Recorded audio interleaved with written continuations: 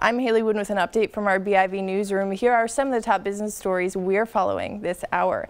Ride-hailing may not come to British Columbia in time for the holidays. BC's Passenger Transportation Board has cautioned that applications could face an additional 3 weeks of processing delays. The board has modified its application process following a judicial review by the Vancouver Taxi Association and BC Taxi Association. And while it has been a slow-moving year for ride-hailing proponents, it's been a pretty busy one for cruises. This cruise season is expected to be one of the largest for the Port of Vancouver. The Vancouver-Fraser Port Authority says the 2019 year is projected to have 22% more passengers than 2018. That would mean more than 1 million people passing through the Port of Vancouver from cruises, and it would be the second busiest year on record. I'm Hayley Woodin. For more business news, visit BIV.com.